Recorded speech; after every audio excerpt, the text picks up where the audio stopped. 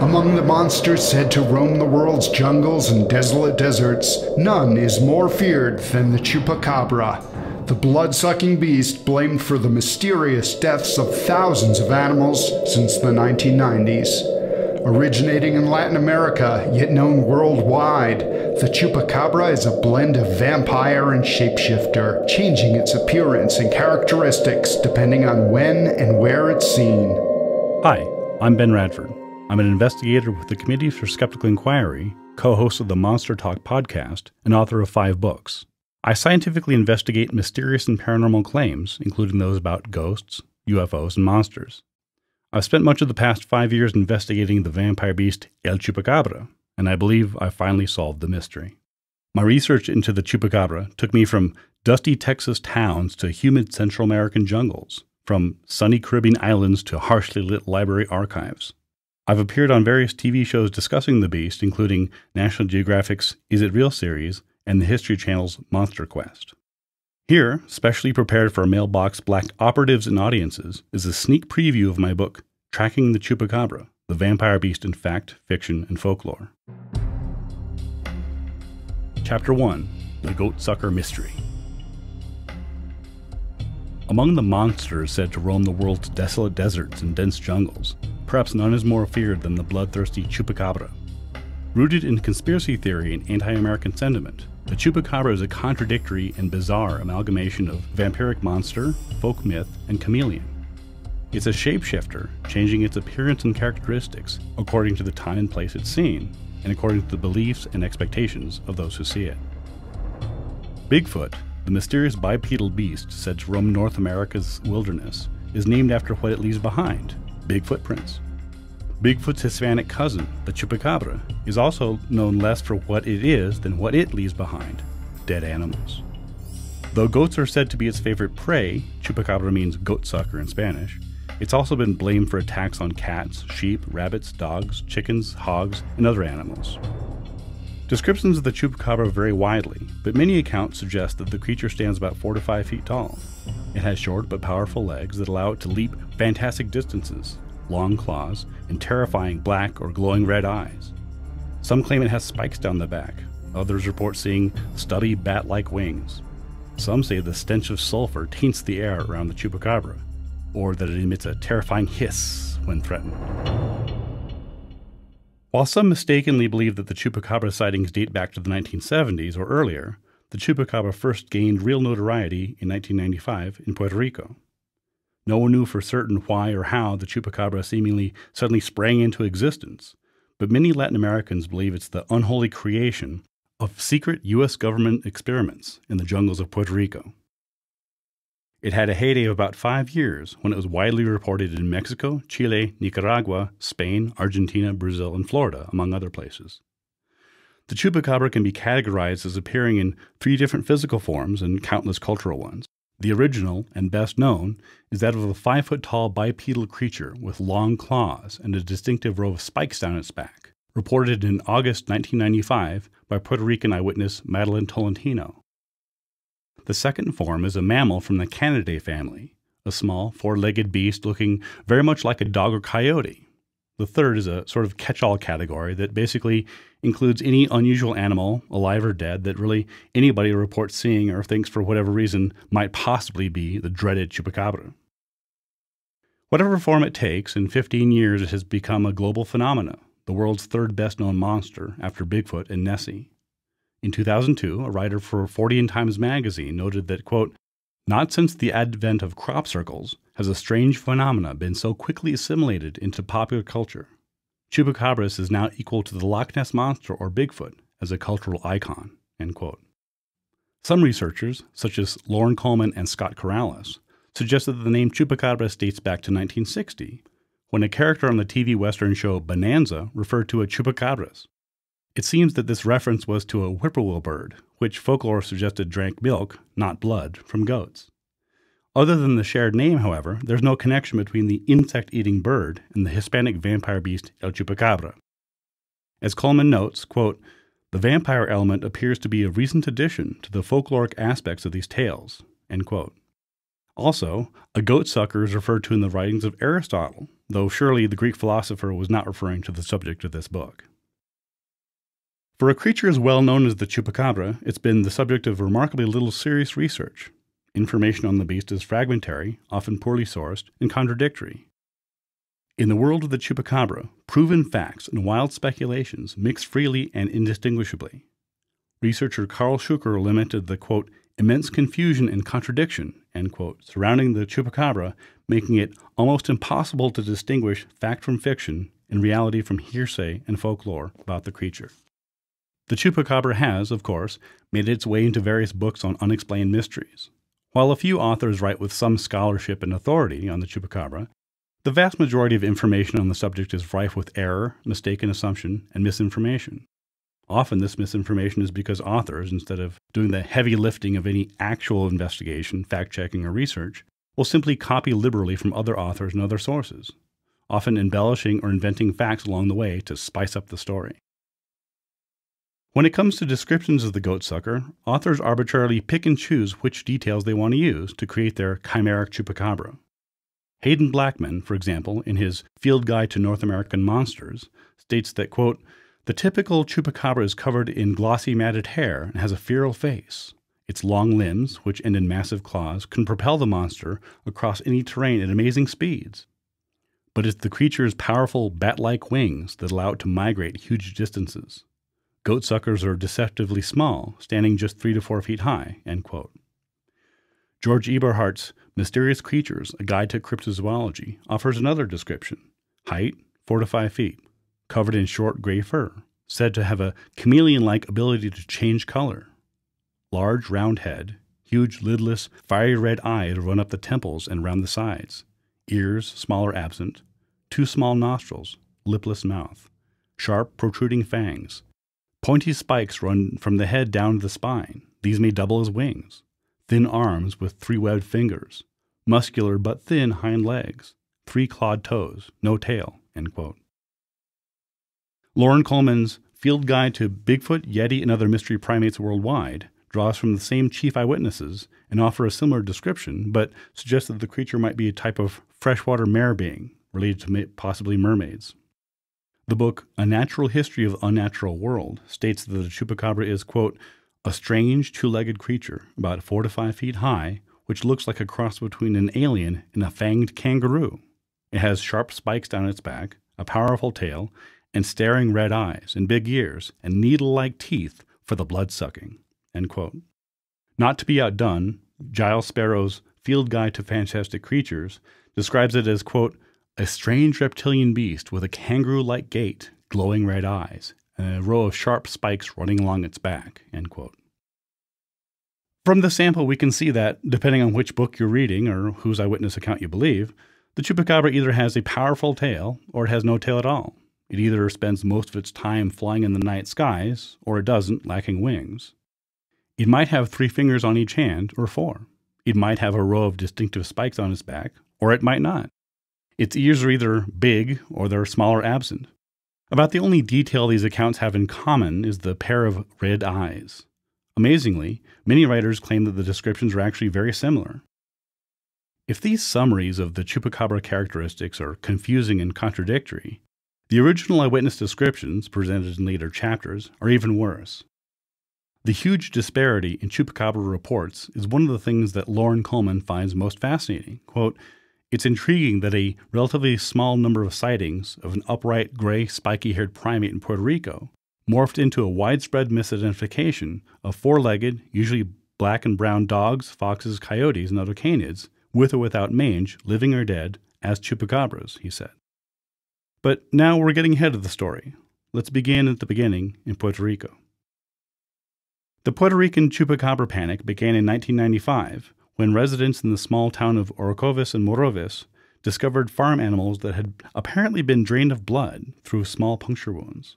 Similar mysterious mutilations and desanguinations occurred occasionally around the island, but the creature or creatures responsible were rarely sighted. It seemed the elusive vampire somehow always managed to do their dirty work away from prying eyes. Puerto Rican comedian Silvio Perez claimed that he coined the name chupacabra shortly after the first attacks became public, Though others dispute this claim. Jonathan Downes, for example, claims that his friend Ismael Guayo came up with the moniker. Regardless of who named it, the act of labeling the chupacabra in a very real way created the creature. The idea that something was attacking animals in Puerto Rico was not new. But the one-word label gave it a name, a currency, and a credibility. And soon dozens of eyewitnesses would give it dozens of different chaotic forms. About 5 months would pass before the first person actually caught a glimpse of the blood beast in Canóvanas, about 20 minutes east of the capital of San Juan. In fact, that eyewitness sighting provided much more than a glimpse. It was an incredibly thorough and detailed description of what would eventually become the world-famous chupacabra. This sighting, in turn, spurred further reports and sightings. The tabloids and news media pounced on each new report as if it were catnip, eager to warn audiences about this novel bloodthirsty menace with sensational stories. It's against this background that the Puerto Rican chupacabra came into its own. Scott Corrales' 1997 book, Chupacabras and Other Mysteries, provides a fascinating glimpse into the origins of the chupacabra phenomena in Puerto Rico. Of particular interest are the eyewitness descriptions and the public's reactions to the creature. The book, Chupacabras and Other Mysteries, lists dozens and dozens of eyewitness reports and sightings. Here's a sample. The thing was generally humanoid in appearance, 3 to 4 feet tall, and had orange-yellow eyes. A round-headed creature with elongated black eyes, a fine jaw, and a small mouth, with chameleon-like pigmentation, alternating from purple to brown to yellow, while its face was a dark gray in color. A gargoyle-esque creature. A creature between 3 and 4 feet tall, with the body and dense black plumage of an eagle, a thick neck, piercing eyes, and a wolf-like muzzle instead of a beak. A creature 4 feet tall that walked on 2 legs with elongated red eyes, large fangs, claw-like hands, and a dark gray body. Yet other eyewitnesses described a creature with pointed ears, a strange profile, and a shaven head that ran like a gazelle. An animal 3 feet tall with a crest on its back, large wings, and 3-fingered hands. And then there's a monster about 30 inches tall, weighing 66 pounds, and having ashen dark feathers and sizable wings. How this eyewitness could provide such exacting height and weight measurements for the beast is something of a mystery in itself. One writer, Mark Davenport, stated that, quote, several witnesses swore that the goatsucker's eyes emitted beams of light that illuminated the nocturnal landscape like flashlight beams. Many who saw the chupacabra said it had a web of skin that connects its wrist to its knee or ankle, and this formed a wing like that of a flying squirrel when it raises its arms, and that this structure allows it to glide like a hang glider. But some witnesses insisted that the chupacabra has levitation capability that allows it to float through the air like Superman. One witness claimed that the extremely rapid movement of small, feather-like appendages along its backbone propelled it like a bumblebee. At least one writer suggested that the chupacabra had language skills and could understand spoken Spanish, including profanities, as seen in this description of an eyewitness's encounter. Quote, the housewife's eyes met those of the inhuman creature and stared it down, as she thought aloud, if you're a chupacabras, you're a pretty sorry excuse for the creature, then promptly added the abusive word pendejo to her thought. The gargoyle-esque creature slowly covered its pointed face with its wings, as if hurt by her rebuff. It moved away from its position and slinked against the wall and half hid behind a washing machine. End quote. Almost as bizarre as the reports of the chupacabra's visage were reports of its actions. A farmer named Rafael Moreno claimed that the chupacabra had taken sexual liberties with his cows. Lauren Coleman, in his 2003 book Bigfoot, included reports of Bigfoot raping cows as well. Some Puerto Ricans, borrowing from werewolf mythology, believed that only silver bullets would stop the chupacabra. And several Puerto Rican UFO groups claimed that the creature was the source of the AIDS epidemic. One group put forth the theory that the chupacabra was, quote, one of 20 or more beings that had descended to Earth to conduct experiments with human blood in order to produce blood viruses aimed at eliminating humanity. This effort was supposed to depopulate the Earth, leaving it open for alien colonization. End quote. Wild speculation ran rampant throughout Puerto Rico at the height of the chupacabra hysteria. Many of the rumors and stories about the chupacabra were so wild that almost any story, no matter how outlandish, unfounded, or clearly wrong, would gain credence with somebody somewhere. This social climate of few facts and sensationalist tabloid headlines combined with wild rumor and gossip to create the perfect breeding ground for a mild form of mass hysteria, in which ordinary events, such as attacks by dogs on pets, were interpreted in extraordinary ways. Emerging from out of this confused welter of reports and vampire scares was the best chupacabra sighting in history from a woman named Madeline Tolentino. It's the most important chupacabra sighting on record, not only because of its detail, but also because it is the original chupacabra description upon which the most famous depictions of the creature are based. Tolentino said that the chupacabra she saw had dark eyes that went up to the temples and spread around the sides. It was about 4 to 5 feet tall, walked on 2 legs, and had thin arms and legs with 3 fingers and toes at the end of each limb. It had no ears or nose, but instead 2 small air holes. She also noted what appeared to be feathers, spikes, or feathery spikes on the creature's back. Much more on this topic later. Though the chupacabra had its heyday in the last half of 1995 and early 1996, the beast soon spread from its Puerto Rican home, looking for more goats to suck in the greener pastures of the mainland. As news reports of the chupacabra spread, so did the reported sightings of the creature. In March 1996, Spanish-language talk show Christina aired a story about the goat sucker, followed almost immediately by an increase in reports from Mexico and Spanish-speaking areas of the United States. The chupacabra was reported in a dozen or so other countries, all of them, quite significantly, Spanish-speaking or Portuguese-speaking areas. A complete accounting of every single report would be both tedious and repetitive, but I'll highlight some of the better-known, representative, and more revealing chupacabra reports outside of Puerto Rico after 1995. A close analysis of these reports reveals that the majority of them, though widely claimed to be reports of the chupacabra and cited as evidence for them, in fact have no sighting of the goatsucker at all. Instead, they're merely reports of animals mysteriously drained of blood and assumed to have been attacked by the beast. As we'll see, there's not necessarily a cause and effect link. In north and central Mexico, especially in the state of Jalisco, sheep and goats were said to have been attacked by the chupacabra in May 1996. According to an Associated Press report, quote, "The dead animals all reportedly have 2 tooth marks about 1/3 of an inch across in the neck and appear to have been drained of blood." Rumors of the attacks on livestock are roaring through Jalisco, despite official doubt and denial heaped upon them. Francisco Rodriguez Herreon, director of the Guadalajara Zoo, took a cast of the paw print and said that it looked like that of a dog or large wolf, end quote. In March 2008, the chupacabra reappeared in the Champotón municipality. 8 hens and a turkey were killed when something, quote, "arrived and sucked the blood from them and later escaped without leaving a sign," end quote. Though nobody got a look at whatever attacked the animals, neighbors said that it must have been the chupacabra because the attack to the fowl had the same characteristics of when, some years ago, animal slaughters were reported in other parts of the country. The dead hens caused a panic among Champotón residents, who brought their livestock into their homes for protection and formed an armed mob to hunt down the goatsucker. A brigade crossed the streets by night, armed with poles and machetes, to catch or kill the assumed chupacabra. Nothing was ever found. The chupacabra apparently traveled to the northern Chilean city of Calama in April 2000, where unverified reports said that as many as 300 animals were all found dead, at least some of them drained of blood. No one saw the attacks, but residents said they heard terrifying sounds in the night's darkness and were afraid to investigate until the next morning. Police searched the area, finding nothing but footprints. In June, the investigation concluded that the animals were killed by feral dogs. Many in the public were skeptical of this explanation and smelled, if not the stench of a chupacabra, at least a government cover-up.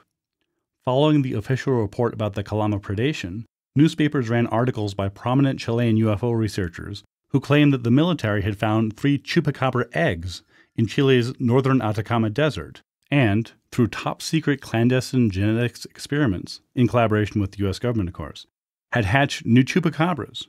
Indeed, quote, "The chupacabra material was then turned over to NASA," according to Chilean press accounts. Radio programs in Chile have also accused the American Space Agency of creating the chupacabra in the lab in the first place, while conducting genetics experiments in the Chilean desert, end quote. In another variation of the story, quote, Chilean soldiers had captured a chupacabra male, female, and cub that had been living in a mine north of Calama. Then, according to the account, a team of NASA scientists arrived in a black helicopter, what else, and reclaimed the Chupacabra family. The Chupacabras, so the story claimed, had escaped from a top-secret NASA facility in the Atacama Desert, where the space agency was attempting to create some sort of hybrid beings that could survive on Mars. Then there's the report that a miner in the town of Huasco had captured a chupacabra that resembled, quote, a kangaroo with wings. The beast, Chilean newspaper Las Últimas Noticias reported in November 2001, had escaped the miner's captivity, but had flown to a nearby mine where police had the goatsucker cornered. Perhaps not surprisingly, no further details were forthcoming. These examples, and many others, illustrate the dangers in taking chupacabra reports at face value, even those not published in sensationalized tabloid newspapers. Proponents of the chupacabra's existence like to cite laundry lists of sightings and news reports about the goatsucker as if the sheer quantity of them amounted to irrefutable evidence. Yet, almost invariably, most of the reports are either 1. Patently fictional, or 2. So heavily sensationalized that there's no way to know what might have been actually cited, or 3. Sightings of some odd animal or monster that has nothing to do with the chupacabra or its signature form of vampiric predation, or 4. Only mention dead livestock with no clear connection to the chupacabra at all. The chupacabra's first appearance in the United States was said to have been in Miami, Florida, on March 11, 1996, when it attacked some animals. Researcher Virgilio Sanchez Osejo of the Miami UFO Center took plaster casts of tracks left by the beast and compared them to those he had taken from the chupacabra sightings in Calama, Chile. He concluded that the tracks belonged to an unknown, probably extraterrestrial creature. It's all very mysterious and chupacabra-like. But experts and scientists weren't so sure. In his book, The Island of Paradise, Jonathan Downes described, quote, a plaster cast of a footprint that had been given to me in Miami during February 1998 by a well-meaning UFO expert who claimed it had come from a chupacabra. The problem was that neither the footprint nor the animal that the eyewitness who had originally procured the footprint claimed had made it had anything to do with the chupacabra. Whatever the footprint is, it's certainly not that of a chupacabra, end quote. Esteban Sarmiento, a primatologist and functional anatomist at the American Museum of Natural History, came to the same conclusion when he examined the tracks for a 2005 television documentary. He found clear evidence of hoaxing, concluding that the tracks were either sculpted or the animal that made the print was being held down and pushed into the dirt to make the cast. Whether Sanchez Osejo faked the chupacabra track or was himself the victim of a prank is unclear, but either way, it seems hoaxing was afoot. Olympia Govea of Sweetwater, Florida, claimed that 27 chickens and 2 goats had been killed by the chupacabra. When professionals from the local zoo explained that her animals were likely killed by roving dogs, Govea ridiculed the experts. Quote, if dogs were to blame, she challenged, why didn't they feast on the kill? And more importantly, what kind of dog leaves no blood at the scene of the carnage? End quote. Govea's indignant response is typical of many people who believe the animals were killed by the goatsucker. She had suffered a scary shock, not to mention monetary loss, and felt she was being ignored and patronized by arrogant experts who dismissed her claims and discounted her experience. Govea's response is also typical in that she is simply mistaken about what canid predation looks like. Why didn't they feast on the kill, she demanded? Well, according to a U.S. Fish and Wildlife report titled Procedures for Evaluating Predation on Livestock and Wildlife, quote, domestic dogs do not normally kill for food. As a rule, domestic dogs feed very little on their prey, end quote. Why was there little or no blood, she wanted to know? Well, since the animals were never taken for professional necropsy, there's no reason to assume that the animals were in fact drained of blood. Furthermore, since the dogs merely killed their prey with a characteristic bite to the neck and did not try to eat the animals, we wouldn't expect to find a bloody scene anyway. Govea's unfamiliarity with the signs of canid predation essentially created a mystery where none existed. Once she incorrectly assumed that her animals had been visited by a vampire, she assumed the culprit was the chupacabra she'd heard about in newspapers, on radio, and in television. Though Puerto Rico and the rest of the world now had a name and a somewhat definitive description of the chupacabra, its origin was as puzzling as ever. Some believe the monster was left behind by visiting extraterrestrials. Others think it's the result of top-secret U.S. government experiments. Some, of a deeply religious bent, see the hand of Satan in the monster's work. What do some of the top chupacabra researchers think about the animal? Though up to now, there's been very little skeptical or scientific analysis of the beast, a handful of experts have researched the subject. Scott Corrales, who's written more on the subject than anyone else, refused several requests to be interviewed for this book. Carl Schuker seemed to be more reserved than Corrales about the likelihood of the chupacabra's existence, telling me, quote, "I think it possible that there's some unusual animal at the basis of at least some reports, but nothing as remotely exotic as the press would like to make out, and quite possibly comprising a situation where a host of wholly different entities are all being lumped together to create what is essentially a non-existent composite. That is, the chupacabra as such is a created media monster made up of bits and pieces extracted from a welter of heterogeneous reports describing several totally unrelated animals." End quote. Is a chupacabra responsible for most or all of the deaths attributed to it? Nobody disputes that many pets, livestock, and other animals have been killed by other animals in Puerto Rico and elsewhere. Their carcasses stand as mute testimony to that reality. The real question is, what creature killed them? Something known and normal, such as a dog, coyote, or mongoose, or something unknown and possibly paranormal, such as a chupacabra? Center for Fortean zoology researcher John Downs attributes at least some of the original Puerto Rican chupacabra reports to starving mongooses. He explains that, in the early 1990s, the island experienced an explosion in the rat population. As the rats became more common, the population of their chief predator, the mongoose, also jumped. After a while, having more mongooses solved the rat problem, but then created another issue.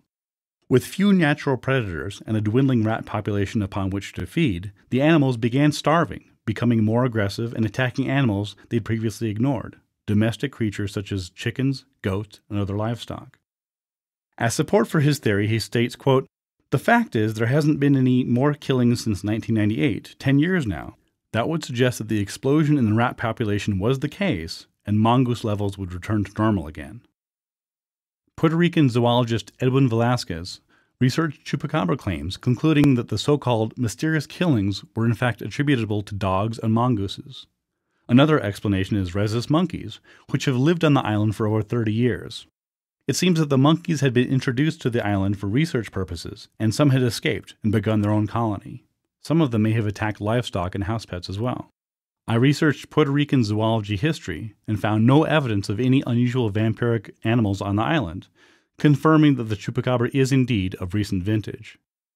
An 1830 report by a British Army general named George Dawson Flinter described the island's generally favorable climate and lack of dangerous animals, except voracious rats. He said, quote, "There are no venomous snakes or reptiles, no beasts of prey, no noxious bird or insects." End quote. So animal predation is not new. What is new and unusual, so chupacabra believers claim, is the element of vampirism, the hundreds of carcasses allegedly mysteriously drained of every drop of blood. Certainly there exist vampiric animals such as the vampire bats, leeches, lampreys, bedbugs, and mosquitoes. But none of these known vampires could be responsible for taking down even small rodents, much less goats and sheep. There must be something else at work. The chupacabra, unlike Bigfoot or the Loch Ness Monster, is, at its little black heart, a vampire. And to understand it, we must examine the vampire traditions from which the goatsucker is drawn. Chapter 2. A Brief History of Vampires. In the West, when most people think of vampires, either historical, such as supposedly Romanian Prince Vlad Țepeș, or literary, such as creations by Bram Stoker, Anne Rice, and so on, the vampire they're familiar with has Slavic origins. Yet, as a cultural entity, vampires are worldwide phenomena. The ancient Greeks wrote of vampires, malevolent undead creatures that stalk the living, bringing death and disease. Humans could become vampires in several ways. For example, if a person led a sinful life, was buried in unconsecrated ground, or was excommunicated. The vampires most people are familiar with are revenants, a folkloric term meaning human corpses that are said to return from the grave to harm the living. Other, older versions of the vampire, from Greece, India, Egypt, and elsewhere, were not thought to be human at all, but instead supernatural, possibly demonic entities that were never human and therefore did not take human form when they stalked their prey. The chupacabra is just this sort of vampire. You've been listening to a chapter adapted from Part 1 of my book, Tracking the Chupacabra, the Vampire Beast in Fact, Fiction, and Folklore. published in March from the University of New Mexico Press. The rest of the book includes Part 1, The Short History of the Vampire, Chapter 1, The Goatsucker Mystery, Part 2, Folklore of the Chupacabra, Chapter 2, A Brief History of Vampires, Chapter 3, Chupacabras and Pop Culture, Part 3, Search for the Chupacabra, Chapter 4, Searching for the Chupacabras in Nicaragua, Chapter 5, The Dead Vampires Speak, Chupacabra Carcasses, Chapter 6, The Curious Case of the Cuero Chupacabra, Part 4, Solving the Mystery of the Chupacabra, Chapter 7, Reconsidering the Goatsucker, and Chapter 8, The Zoology of Chupacabras and the Science of Vampires. There are also 3 appendices: a comparison of 10 notable Chupacabra reports, 1995 to 2010, Appendix 2, How to Identify Chupacabra, and Appendix 3, a 2010 interview with Madeline Tolentino. For more on the Chupacabra, visit CHUPACABRAMystery.com or look for my book, Tracking the Chupacabra. This recording is copyright 2011 by Benjamin Radford. It may be redistributed free of charge for non-commercial purposes under a Creative Commons license as long as proper authorship attribution is given. Thanks for listening to this audio excerpt of Tracking the Chupacabra by Ben Radford. To get your own copy signed by the author, visit radfordbooks.com or buy the regular edition at amazon.com.